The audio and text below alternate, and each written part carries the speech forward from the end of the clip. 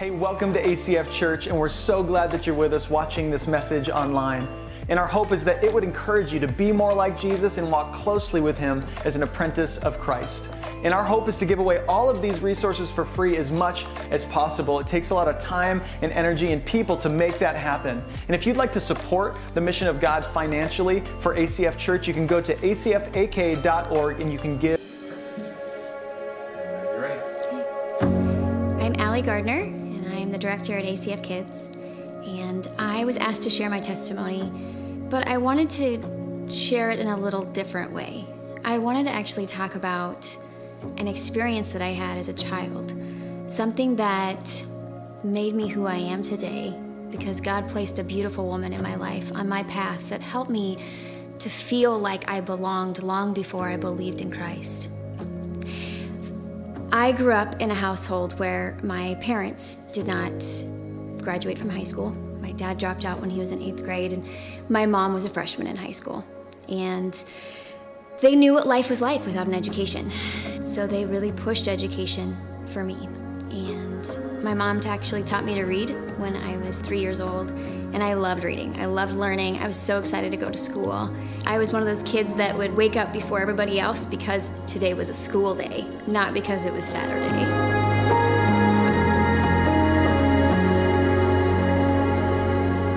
One day, I was in the 1st grade, and my class was actually in music, and we were dancing to Skip to My Lou, My Darling. And I remember the secretary walking into the classroom, and she had this weird look on her face, and then she called me out. And as we're walking down this long hallway, I was terrified. I was trying to figure out what I'd done wrong, because I'm a good kid and I shouldn't be going to the office. As we walked through those double doors, I saw my mom. My mom was sitting in a car sobbing, and I'd never seen her like that. And I ran over to her and I asked, "What's wrong?" And all she could get out was, "Daddy has been hit by a train."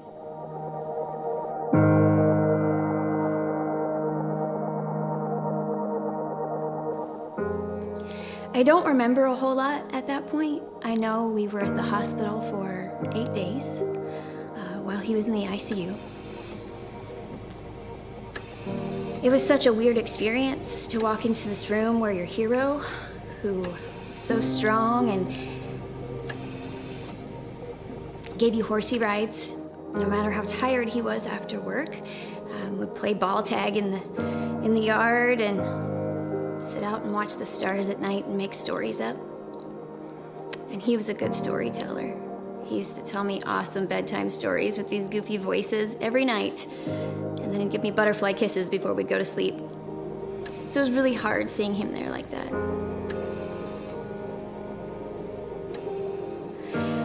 I remember the look on some adult faces that came in to talk to us the last day. They knew what was coming, and they gave us time to say goodbye.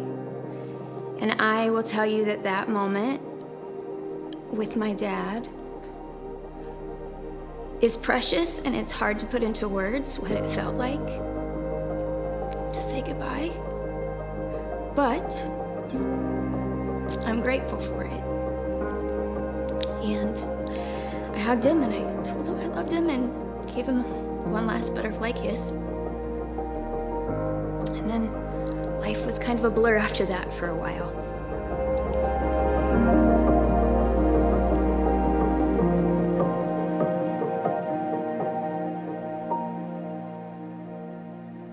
It was decided that we needed to normalize a little bit, and that meant going back to school. And it'd been a while since we'd been, and I had this irrational fear that when that door opened every time to the classroom, that somebody else was going to be gone. And so school had lost that enchantment, that excitement that I'd had. And one day I was sitting in my little group, and the kids started talking about their dads. And my heart broke, and I started crying, and I was embarrassed, so I crawled underneath the table. And I cried, and the next thing I know, my teacher, Mrs. Fred, had pulled me out onto her lap, and the whole class was gone. She'd sent them all out. And she sat and she just held me, and she let me sob. And I'm talking ugly girl sobbing. Like ugly, crying, just terrible, right? And she just held me, and she let me cry, and she rocked me back and forth, and she rubbed my back, and just let me cry. And then I sat there, and she pulled back and looked me straight in the eye, and she said, "I love you." And in that moment, I had two thoughts. The first one was, that's weird. My teacher just said she loves me. The very next thought was, I'm gonna be a teacher someday. Because in that moment, I recognized a feeling, a warmth that was spreading through me of something I'd forgotten, a passion, a love. And I recognized that I wanted to do that for another child someday.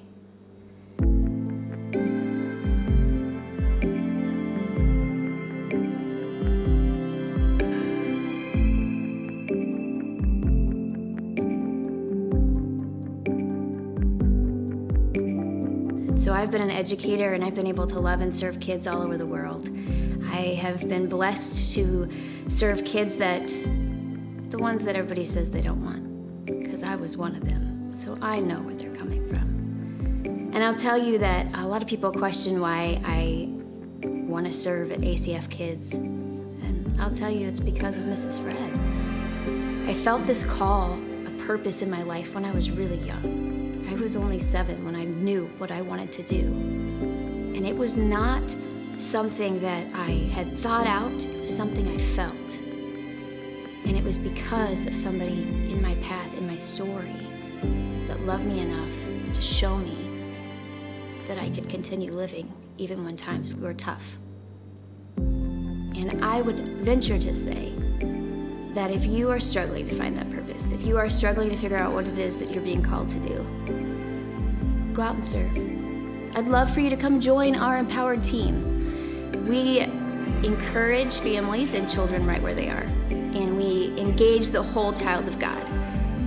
That means mind, body, and spirit, because we down there are loving these kids so that we can equip them to go and amplify the grace of Jesus to the church, the unchurched, and the dechurched. We'd love to have you come down and learn what love is really about.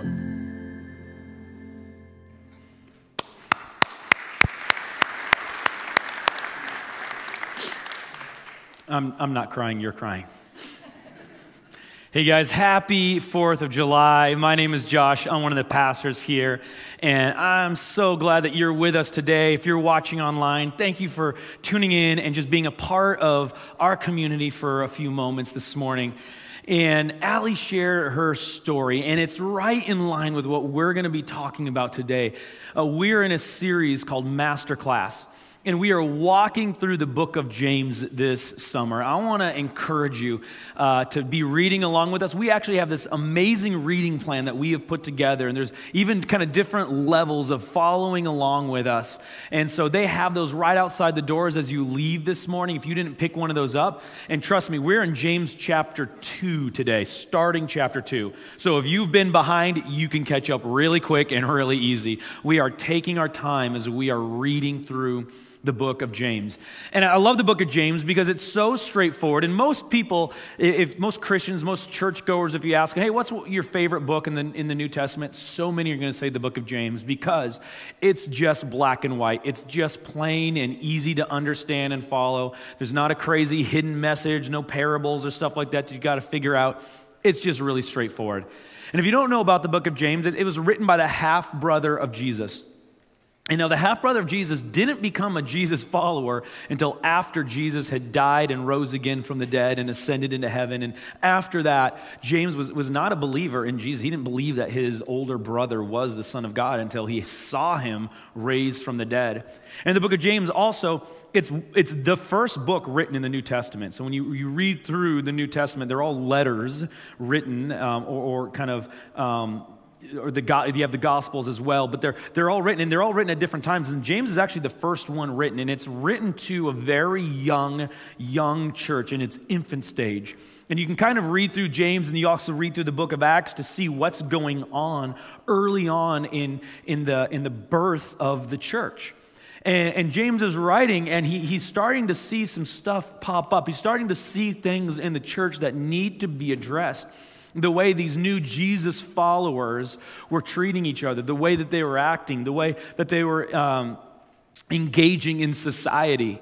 James is like, hey, there's some stuff that we need to talk about, church, early young church, that we got to address now before it gets too bad. And so last week, Pastor Brian did an amazing job talking about the end of chapter 1. And the end of chapter 1 is a pretty famous verse in the Bible where James says, this is what true religion is. This is what true religion is, that you would serve the orphans and the widows. And then he goes on right after that and says, now don't be stained by the world. Don't be stained by the world. If you didn't get a chance to watch last week's message, you weren't here, you weren't watching online, I want to encourage you, go and watch that message. You can download our ACF Church app and watch it. It's a really important message for us today. And James writes this is what true religion is, that you would serve the orphans and widows and don't be stained by the world. Now, the Bible as we have it, when you open it up, it's got chapters and verses in it. It's really nice and helpful to read and to study. But what we need to understand and realize is that if you maybe this has never dawned on you before, but when these letters were written, they weren't written with chapters and verses. We added those thousands of years later to help us study. And I'm grateful for them. But sometimes there's a break. Maybe there's a chapter 2 comes in, and it can make us think that there's now a mind shift in James. Now he's going to go talk about something else. But I believe he's really not doing that here. He says, hey, this is what true religion is, to love the orphans and widows, don't be stained by the world, and boom, he rolls into what we call chapter 2 now. But I believe that this is a continuing thought where he gets real practical with what this actually looks like.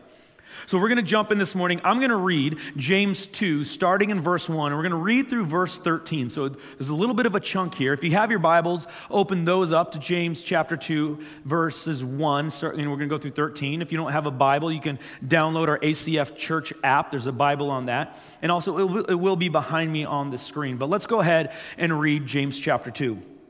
My brothers, show no partiality as you hold the faith in our Lord Jesus Christ, the Lord of glory. For if a man wearing a gold ring and fine clothes comes into your assembly, and a poor man in shabby clothes also comes in, and if you pay attention to the one who wears fine clothes and say, you sit here in a good place, while you say to the poor man, you stand over there or sit at my feet, have you not made distinctions among yourselves and become judges with evil thoughts? Listen, my beloved brothers, has God not chosen the poor, those who are poor in the world to be rich in faith and heirs of the kingdom, which he has promised to those who love him? But you have dishonored the poor man. Are not the rich ones the ones who oppress you, the ones who drag you into court? Are they not the ones who blaspheme the honorable name by which you were called? If you really fulfill the royal law according to the scriptures, you shall love your neighbor as yourself, you are doing well. But if you show partiality, you are committing sin and are convicted by the law of transgressors. For whoever keeps the whole law but fails in one point has been guilty of it all. For he who said, do not commit adultery, also said, do not murder. If you do not commit adultery but do murder, you have become a transgressor of the law. So speak and so act as those who are being judged under the law of liberty. For judgment is without mercy to the one who has shown no mercy. Mercy triumphs over judgment. Okay, so there's this pretty big chunk. We're going to dive into this morning. But what James is doing is he sees this issue in this very young church in its infant stage, and he says, hey, we need to address this right now. We got to tackle an issue that I'm seeing right now. And we see it in James chapter 1. He starts out right away, and he says, my brothers, show no partiality as you hold the faith in our Lord Jesus Christ, the Lord of glory. I love the New Living Translation version of this. It actually says, my brothers, how can you say you have faith and show partiality? So what we're going to talk about today is this word partiality. Partiality. This is what we're going to talk about today. This is this thing that James tackles in his letter, chapter 2. But really, I believe it's connected completely to the final thoughts of chapter 1. So what does partiality mean? In the Greek, which James spoke in the letter that was written, this word partiality, it actually means to receive the face. It's kind of weird, okay?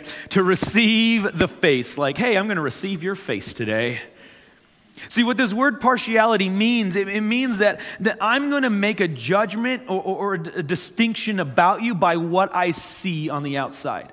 I'm going to judge you by what I see on the outside. Oh, I like your face. I'm going to treat you a certain way. You have a nice face. Ooh, you don't have a nice face. I'm going to treat you a different way, right? Like the face is the first thing we see when we see people. And we make judgments and we make distinctions about people by what their face looks like. That's what this idea of partiality means. That I'm going to make a judgment according to your face. I'm going to receive the face. And James goes into this really specific detail of what this looks like in the church, probably what was actually happening in certain situations. But what we need to understand is to receive the face, it's not just about like what you physically look like. To receive the face can look like a lot of different things. It can have to do with your physical appearance. It can have to do with your social status. It could have to do with like what political party you're lining up with. It could have to do with your race. It can have to do with, how much money you have. Like all these different things kind of fall under this idea of receiving the face. That I'm going to treat you a certain way because of what I see about you with like politics or race or money or whatever it is. That's going to decide and be the determining factor to how I treat you. You see, in James chapter 1, again, I started out by saying he talks about this is what true religion is, that you would take care of the orphans and widows and don't be stained by the world. And then he goes right into this little section that we just read.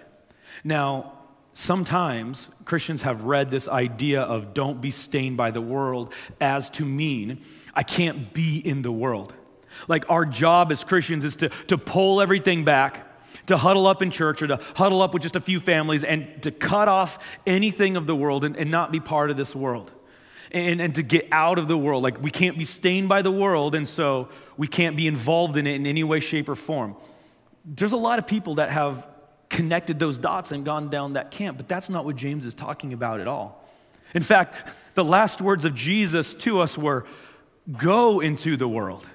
Right? Go into the world. Don't run away from the world. Don't run out. Don't hit the eject button. Don't create a little safe bubble that you live in and avoid everything of the world. No, Jesus tells us go into the world and be creating disciples as you go into the world. So when James says don't be stained by the world, he's not talking about interacting with people in the world. See, what he's talking about is something entirely different. He's talking about the way we think.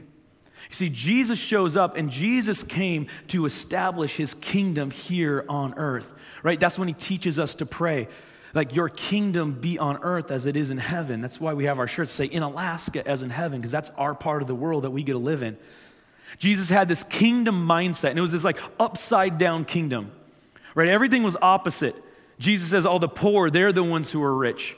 Like you're blessed when you're mourning. Like he has this crazy upside down kingdom, and it's a way that we think. And so when James says don't be stained by the world, what he's saying is don't let the way the world thinks, don't let that affect you. Don't think the way the world thinks. Think the way Jesus thinks. Think in a kingdom mindset. Think in a heavenly mindset, not a worldly mindset.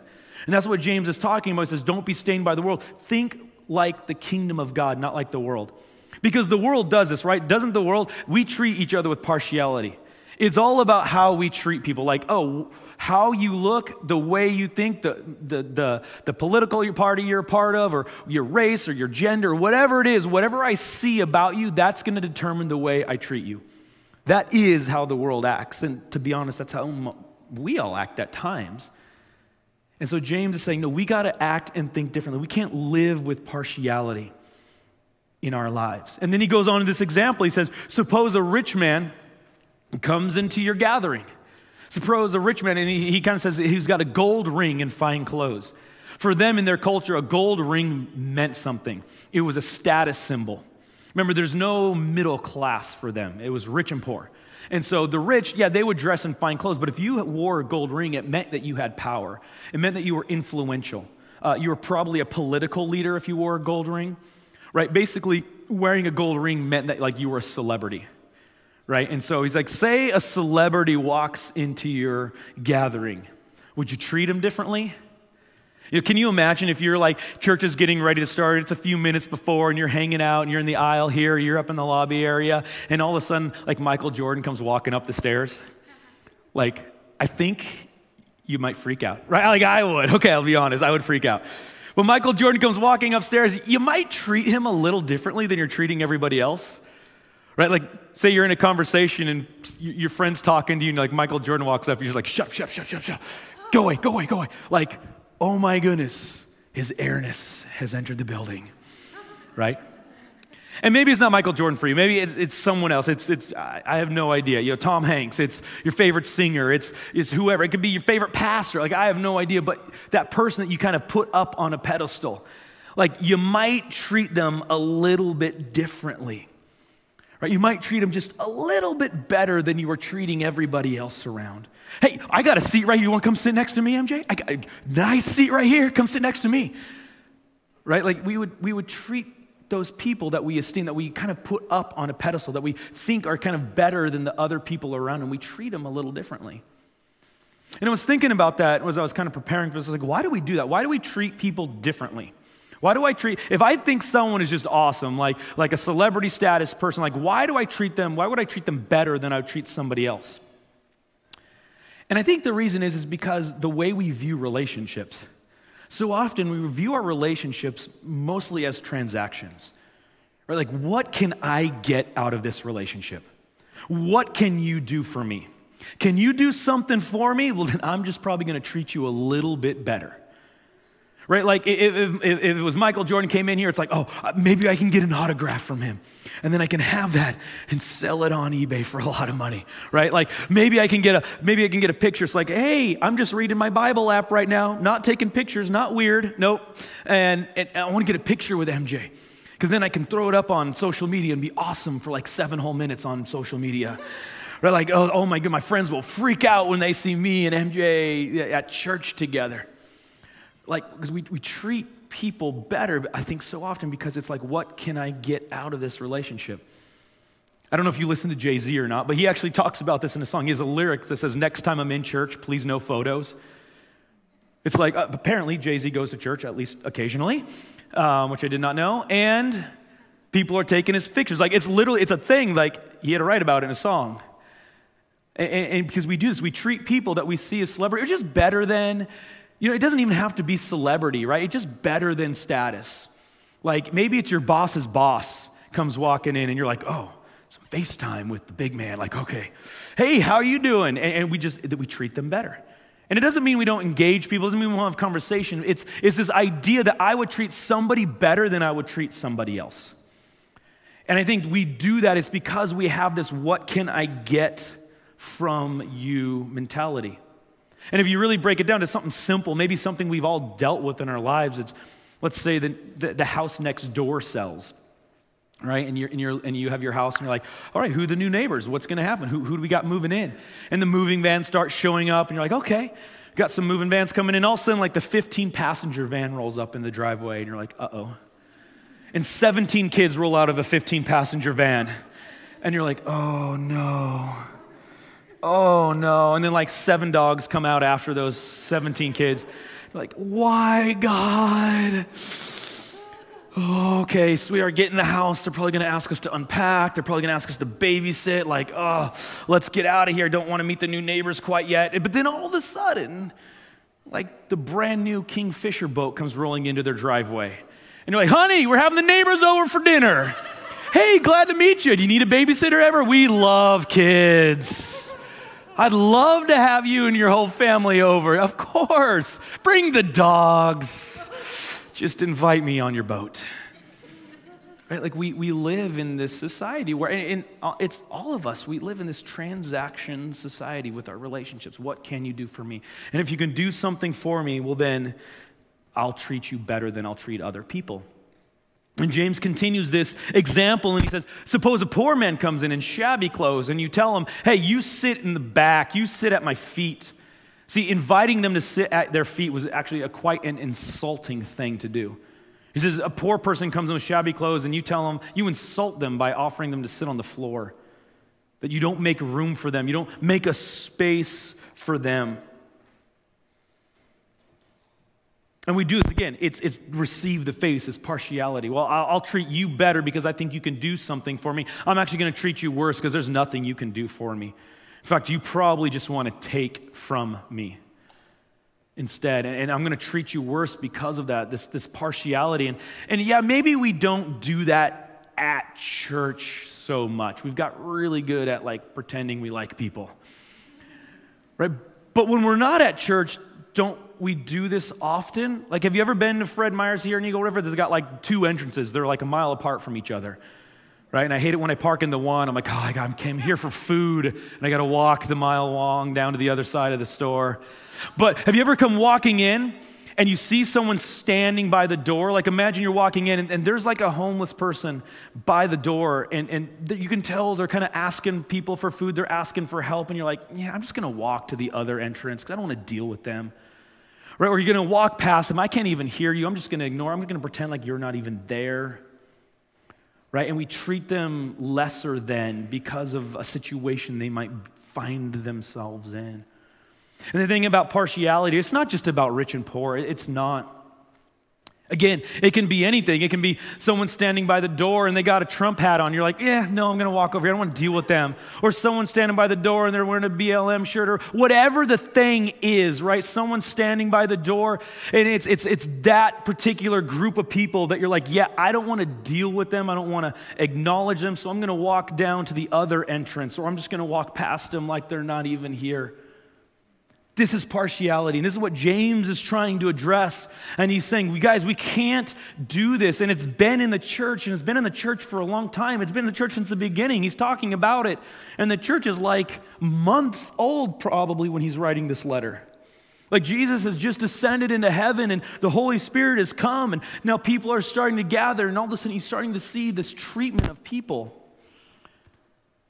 And it's been in the church for a long time. In fact, has anybody ever heard of a pew box before? Anybody know what a pew box is? A few people. So these kind of became popular in about the 1400s. Again, no middle class. So you have the rich people who want to come to church, and you have the poor people who want to come to church, except the rich people don't want to deal with the poor people. They don't want to sit next to them. They don't want to be infected by their presence. And so the church actually saw an opportunity to leverage a relationship with the rich, and the church said, hey, we will build these pew boxes. You can pay for them. And then when you pay for them, you won't have to deal with the poor. They would look something like this. Hey, this is where the rich people get to sit. They bought this right to sit up there. And so they would be probably filled with food and maybe some incense and pillows. And they could just relax during service, come to church, do their deed, and then leave and not have to deal with poor people. They locked. You'd go in and you'd lock them so poor people couldn't kind of make their way up to the pew box. See, this idea of partiality, it's kind of a big deal. And it's been in the church for a long time, and I would say it's still in the church today. And no, thank goodness we don't have pew boxes anymore, but like what do we have? What's in my life that I try to separate myself from people that I just kind of don't really want to deal with? And now, hear me out. This is not about I can't have close friends around me, right? Like, it's not that I can't have a group of friends that I hang out with more than other people. It's not about like I have to get everyone equal access, equal time, equal attention. That's not it at all. Like, my wife gets more attention from me than anyone on the planet. Like, I don't care who you are, she's going to get my attention first. But at the same time, it's not about I can't have close friends. Like, Jesus had close friends, right? He had his 12 that he hung out with. Or even within the 12, there were like 3 that were like his very best friends, and then 1 that was his like most best friend. This is not about that. It's how do we treat people? Do I treat you less than or better than because I can think I can get something from you, or less than because there's nothing you can do for me? How do I treat? Do I have a kingdom mindset thinking or a worldly mindset thinking? That's what this is about. It's not like you can't have good friends that you're going to go and have a 4th of July barbecue with and enjoy the day. But is there that one person that you just like, never invite them to this because of the face, right? Because of their face, because of what they look like on the outside, whether that's physically, politically, economically, whatever it might be. That's what James is talking about here. See, why is this such a big deal? Why is partiality such a big deal? It's such a big deal because when we treat people with partiality, we're either devaluing or dehumanizing them. We're devaluing or we're dehumanizing them. We're making them lesser of. Even when we treat people better, like, oh, you're better, and we treat them with this idea of what can I get from you, really, we don't care about the people. We care about what can I get from you? How can I gain from your relationship? And when we do that, we devalue them. We dehumanize them. Again, we go back to kingdom thinking versus worldly thinking. Jesus was always about humanizing people. That's what his kingdom was about, especially those who are marginalized, especially those who were on the outside. Jesus was always about humanizing them. But when we live a life of partiality, we say like, oh, you're poor or you're homeless. Well, this is a decision you made. Clearly, it's your fault. You're probably on drugs. You're probably on alcohol. Like, this is all you. If you would have been smarter with your life, you wouldn't have ended up. You made the bed. Now lay in it. Pastor Brian talked about that last week. And so I can treat you a certain way, right? Or it can be anything. It's the political party. It's, oh, you're far left. You're alt-right. Like, oh, you're left. You hate people. You're far right. You hate people. Right? Apparently, we all hate people, you know, but I'm going to treat you a certain way because of that. I know I can think about you in a certain way because of this, or whether it's their sexuality, right? It's, oh, you're part of LGBTQ. That means I get to think a certain way about you, and I can treat you a certain way. Or it's the reverse too. It goes both ways, right? Like, oh, you're like really wealthy and you have lots of money. Well, clearly like your parents paid for college and clearly you're privileged, so I get to think about you a certain way. And oh, during Pride Month, you didn't post anything on Facebook, so now I get to think about you a certain way. And it's like you can't win no matter what because we're all treating each other with partiality. This is the way the world thinks. And what James is saying is, no, we have to have a kingdom mindset. We have to have a kingdom mindset and treat people the way Jesus did, who was always humanizing, always giving people value. You see, the reason, church, the reason as Christians we say that everyone has value is because what we read in Genesis is that everyone was created in the image of God. And so for all of humanity, humanity carries God's image. And because they carry God's image, they have value. Simple as that. Not because of what they can do, not because of their earning potential, not because of anything that they can contribute to society. The reason people have value is because they carry God's image. If they carry God's image, that means they have value from God. And we should treat them as such. And so what we see Jesus doing over and over again is Jesus is valuing the prostitute. He's valuing the tax collector. He's valuing women. He's valuing beggars. He's valuing Samaritans. He's valuing the lepers. All of these people that were absolutely pushed to the side and marginalized. Right? Like you see the story of the tax collector that Jesus has an interaction with. They were like the most hated people in the Jewish culture. No, maybe you don't know why. Maybe you're like, well, of course they were. They're tax collectors, like the IRS. We hate the IRS, right? No. That's not, the tax collectors then were so much worse. You see, Jews were conquered people. They were conquered by Rome. And so Rome comes in and they would handpick Jews to collect taxes for them, right? And they'd give them a ton of money to do it. And then these Jewish people would collect taxes and give them to Rome. So immediately, these Jews, the tax collectors, they were traitors to their country. They worked for Rome. They worked for the conquering nation. They were traitors. And then they had the power of Rome behind them. And so typically what would happen was a tax collector, say you owe 30% on your taxes. The tax collector would go, hey, you owe 40% on your taxes. They would give 10%, the 30% to Rome and keep 10% for themselves. Everyone knew they were doing it. Rome didn't care. And the Jews couldn't do anything about it because they had the power of Rome behind them. They were the most hated people, politically opposed to their countrymen, politically opposed to the rest of the Jews who the gospel went to first. And so what does Jesus do? He shows up and he goes up to a tax collector and he's like, hey, I'm going to go and have a meal with you. In that culture, having a meal with someone was a very big deal. It meant that you connected with them. You were community with them. Jesus says, I'm going to have a meal with you, Zacchaeus. He humanizes him.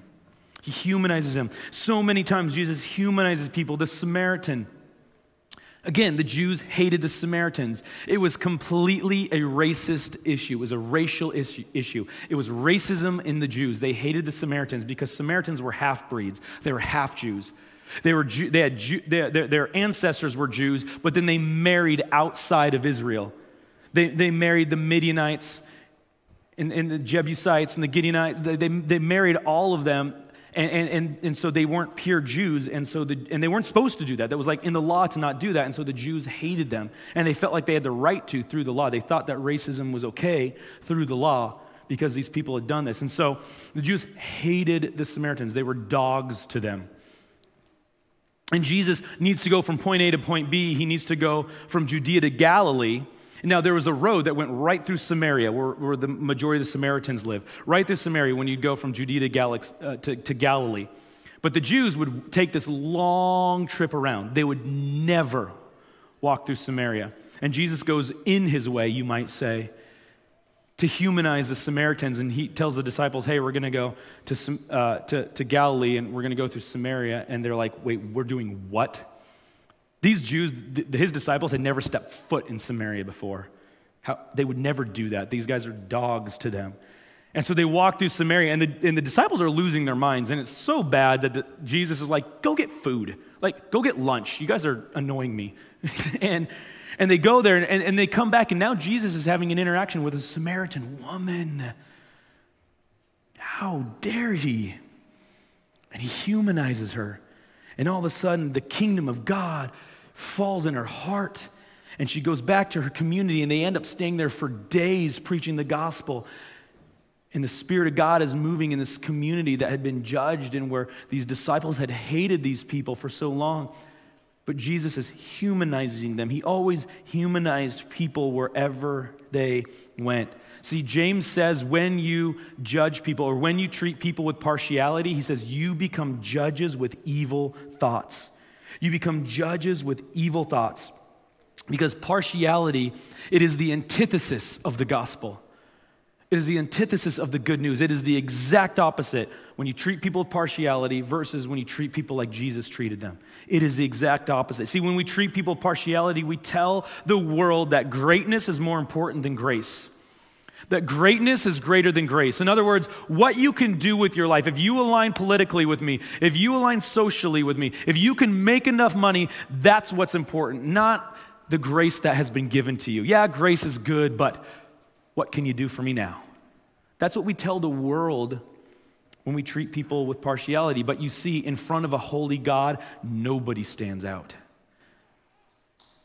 In front of a holy God, nobody stands out. Do you think God's in heaven going, wow, you are an incredible singer. I didn't even give you that talent. You got that all on your own. And well done. I'm proud of you. Oh, that business venture you did. Whoa, I would never thought to do that. I can't believe you sold and you bought at the right time and you moved on. Wow, that's impressive. Think God's in heaven impressed by us? Impressed by any one of us? No, in front of it, holy God, when you read Isaiah 6 and the temple's filled with smoke and it's shaking and he sees the cherubim and the seraphim flying around God and God's voice speaks, you think his speaking of, wow, Isaiah, I'm impressed by you. No, it is in front of a holy God. Nobody stands out. And this is such good news, right? Because what it means is we're all on the same playing ground. We all start at the same. Nobody gets to start with an advantage above somebody else. We all start as broken, sinful people in need of the grace of God. In need of the grace of God. You see, but far too often we treat people with this partiality that James is talking about.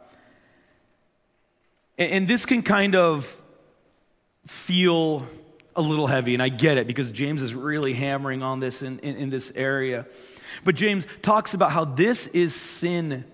This is sin to live in partiality. And he writes this in verse 10 and 11. This is what he says. He says, "For whoever keeps the whole law but fails in one point becomes guilty of it all.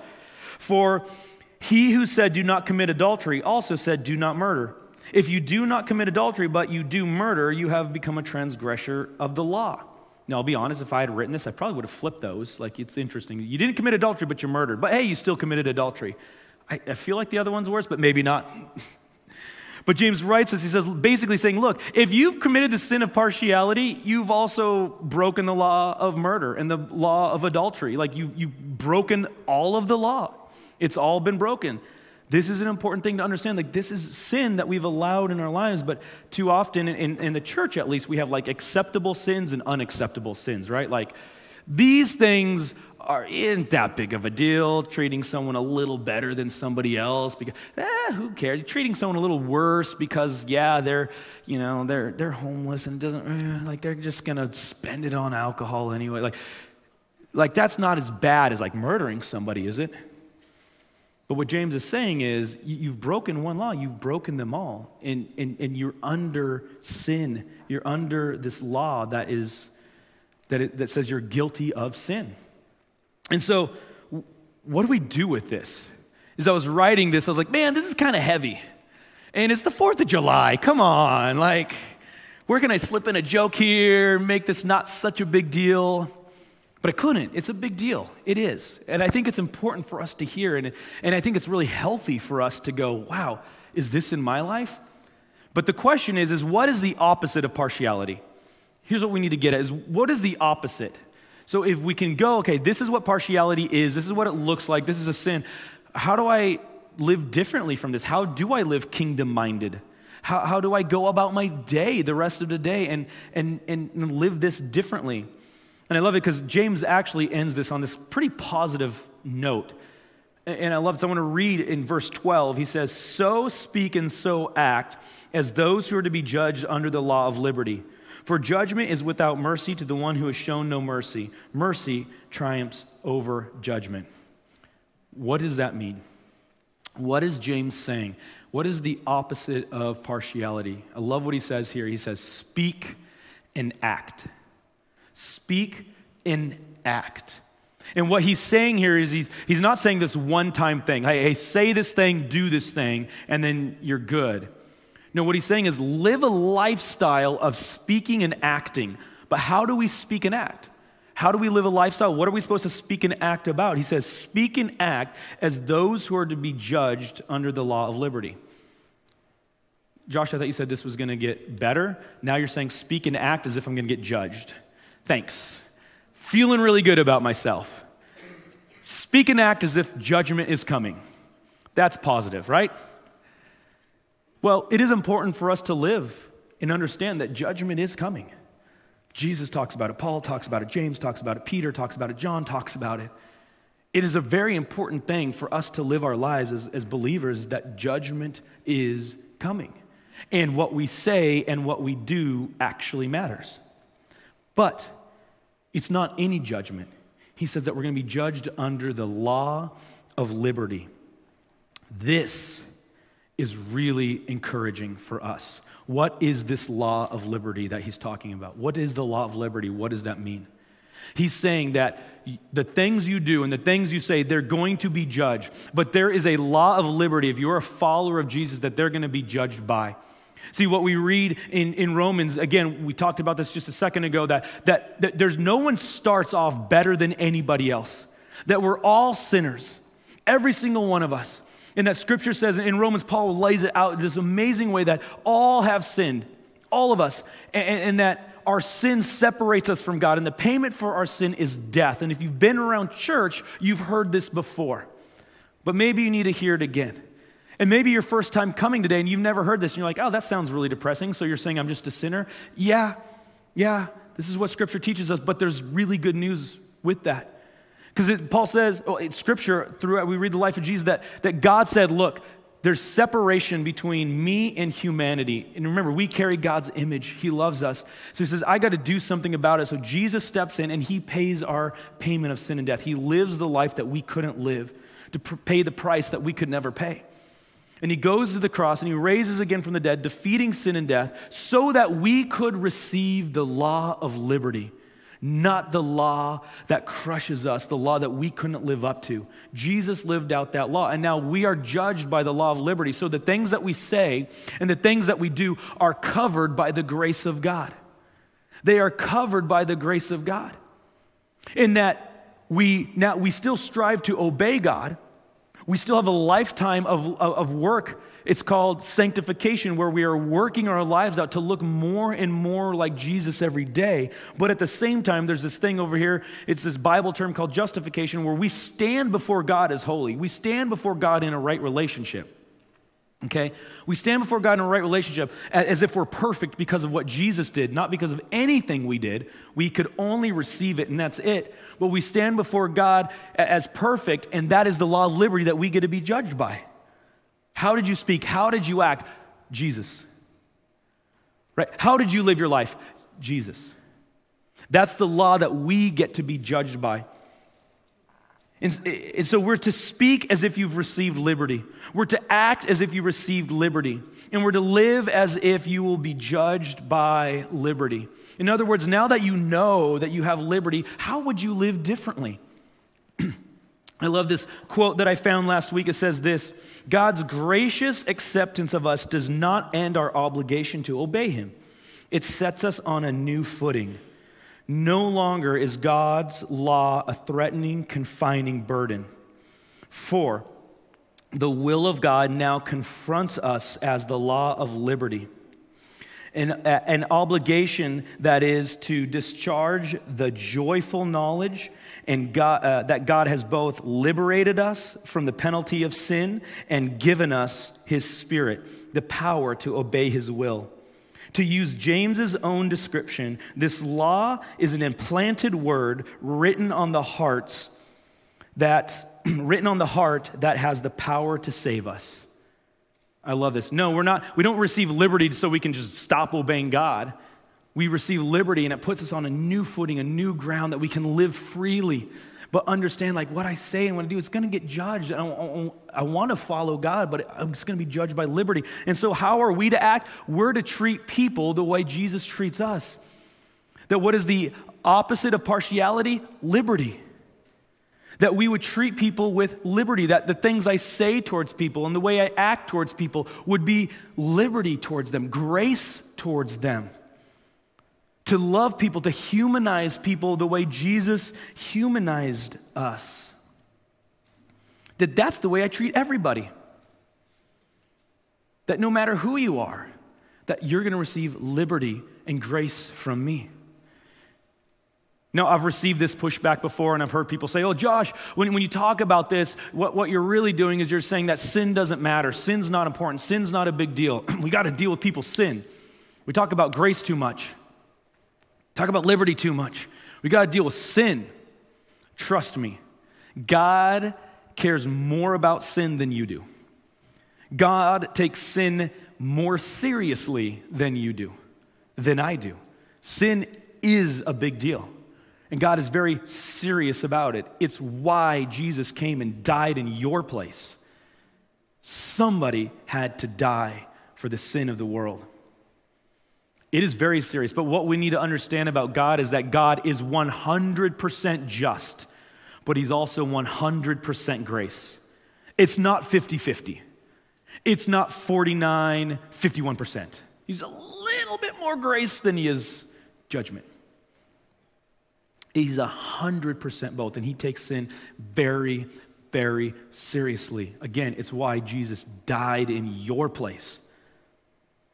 But how do we extend liberty and not encourage sin? Oh, all roads lead to God. It doesn't matter what you believe. Oh, you can stay in your sin. It's not a big deal. No. The way we extend the law of liberty in what we say and what we do is that we have to bring people to Jesus, that we deal with people's sin by bringing them to Jesus. That is how we deal with the sin of the world. That is how we show mercy. We show mercy to people by bringing them to Jesus to deal with their sin. We have to treat people with this law of liberty. Again, that is the kingdom mindset. That is the kingdom mindset. I love how James ends verse 13. He says, "For judgment is without mercy to the one who has shown no mercy. Mercy triumphs over judgment." Mercy triumphs over judgment. What does this mean? No mercy to the one who shows no mercy. Mercy to the one who shows mercy. Is James saying that to receive mercy, we have to act a certain way?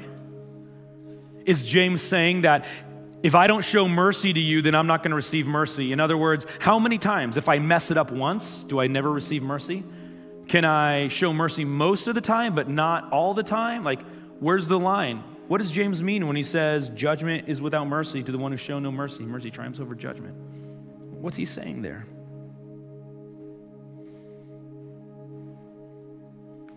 Here's what I believe he's saying. Here's, I think, the point that James is trying to make.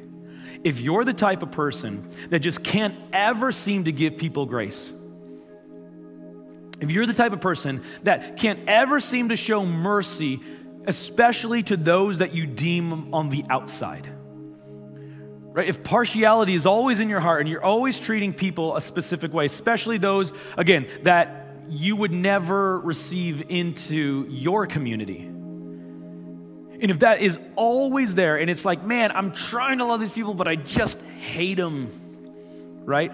You're the I hate people type of person. It's kind of funny, like you see this bunch of I hate people. That's why I'm moving to Alaska. That's why I'm getting out into the woods. That's why I don't like to be around people. Now, I get being introverted and stuff like that. It can be exhausting. But if that's really who you are, like, I just kind of hate people. I don't like people. My question to you would be then this: if you can't ever give out mercy to people, have you really actually ever received mercy from God? If you can't ever dole out mercy and be merciful to those that you deem as lesser than, my question is, have you actually ever received mercy yourself in your own heart? I think that's what James is saying here. He says, judgment without mercy. If you're always judging people and never giving mercy, odds are you've never received mercy from God. See, too often I think we can get into this place of like, oh yes, like the Bible's right and Jesus and amen to these things, but we've never actually had an encounter with God in our lives. I think the churches around the world are full of people that have never actually had an encounter with Jesus, never actually received Jesus, never actually surrendered their heart to Jesus, but they are all about Jesus. They're all about, it's kind of like how the Pharisees were. They're all about God. They're all about the rules and the law, but they missed the whole point. And this is kind of a scary statement, but the truth is, affirming Jesus is not the same as surrendering to him. Affirming Jesus is not the same as surrendering to Jesus. We can affirm the Bible and we can affirm Jesus. And James actually writes, hey, even the demons do that. They affirm Jesus. Right? You say you believe in Jesus? Cool. So do the demons. It's like, ow, James, thanks. And he goes on, he makes it worse. He says, they're smart enough to be afraid of him. It's like the question, are you smart enough to feel dumb, right? Like, wait, what? They're smart. Like, you're not even smart enough to know like who God is. The demons know who God is. That they believe in him. But have you surrendered your heart to Christ? Have you surrendered your heart? See, if you can't give out mercy, if all you see is judgment for people, then odds are you probably have not received mercy, because Scripture is really clear. When we say yes to Jesus, that God puts his Spirit within you. He removes your heart of stone. He gives you a heart of flesh. And God himself, the God of the universe, the God who spoke into existence, his Spirit comes and he lives in you. And I promise you, when that happens, things change. You cannot stay the same person. Now, it doesn't mean all of a sudden, again, you're living your life perfectly, like, oh, all these struggles I had, they're gone. It doesn't mean that. But what it does mean is all of a sudden my heart is changing and my tune is changing. And yes, these people still drive me crazy, but I'm finding it in my heart naturally to love them. God's kingdom is filling in my heart, and more every day I'm finding myself loving these people that I used to just hate. Right? When God's Spirit comes into your life, it changes you. And we just talked about that justification and sanctification. When it comes in your heart, you stand just before God. And there's a life of learning to live like Jesus that we will live until the day we die, when finally it will be perfected. But that there's actually change happening. That's the difference between just affirming Jesus and surrendering to him, that God's Spirit lives in you and life is breathed into a dead soul. And now I see the world differently. And yeah, I got my struggles, But now mercy, I'm finding myself finding mercy for those that I have not had mercy for in the past. And so I want to give us some steps, some challenges for us, because I don't want to just hear the word and then go out and enjoy our barbecue today and just forget everything we kind of walked through this morning. Then we just totally wasted our time here. And so we have these things, they're called action steps. We do them every week. They're on the card on the seat in front of you. I would encourage you to fill it out, and you can drop it in one of the boxes. There's also going to be first impressions people by all the doors with baskets that can take them from you. But it's this idea like, I'm going to do something. And when you mark down, when you check the one you're going to do, all you're going to get this week is just a text that encourages you, lets you know we're praying for you, and encourages you in the area that you said you want to do. But here's our action steps. The first one says, say yes to Jesus. Maybe you've realized like, man, I've just been someone who's affirmed Jesus my entire life, but I've never actually surrendered my heart to him. I've never actually experienced mercy in my own life. And I find myself really struggling to have mercy for people. Maybe you've been coming to church your whole life, but you just need to say, you know what? I'm going to surrender my life to you today, Jesus. Or maybe it's your first Sunday with us and you've never known who Jesus was and you want to say yes to him. That's step one, would be to say yes to Jesus. Step two would be pray and ask God to show you where you have the sin of partiality in your life. That's a scary one, I'm not going to lie, because God loves to answer those prayers. I love the prayer of David. God, search me, O God, and see if there be any wicked way in me. God is saying, yes, I will love to answer that prayer and show you, not to shame you, but so that you can deal with it, receive mercy from God, and work that out and see it in your own life.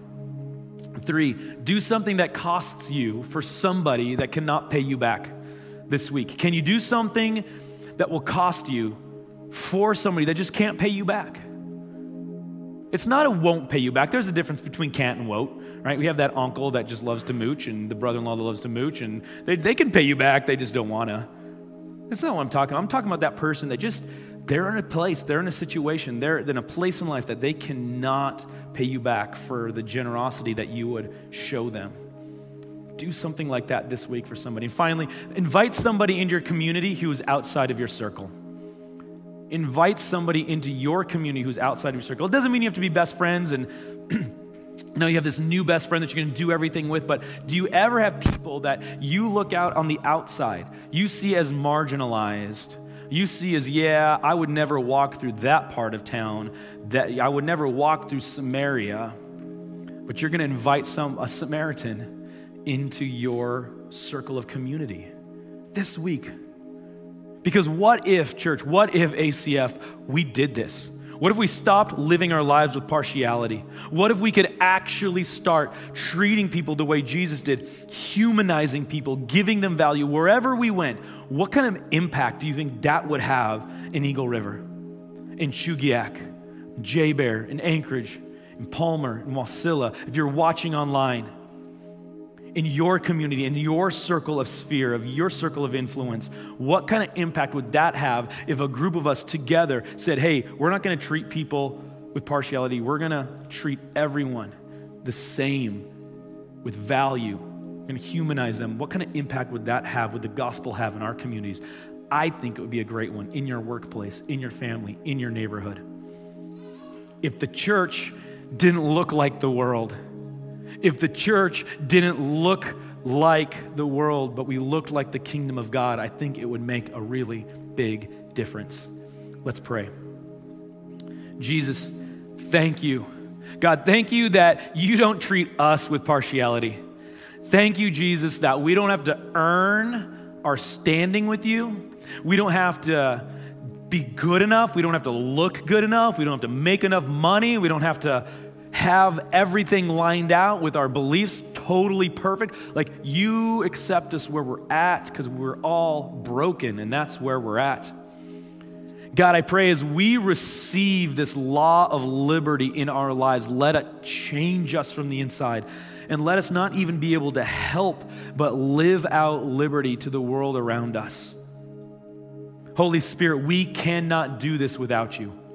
Holy Spirit, we cannot live out the law of liberty without you empowering us. We're not capable. So Holy Spirit, empower us every day as those surrendered to you to live out this law of liberty and show the world what the kingdom of God looks like, and not look just like the world, not be stained by the world, but to live out this law of liberty. Forgive us, God. Empower us, Holy Spirit. We love you, Jesus. Amen. Thanks for watching this message from ACF Church. We hope it's encouraged you and challenged you to be more like Jesus and to walk with Him in a closer and more profound way. If you'd like to give to the mission of ACF Church, you can do so at the link on the screen or at acfak.org. We love you, and we'll see you next week.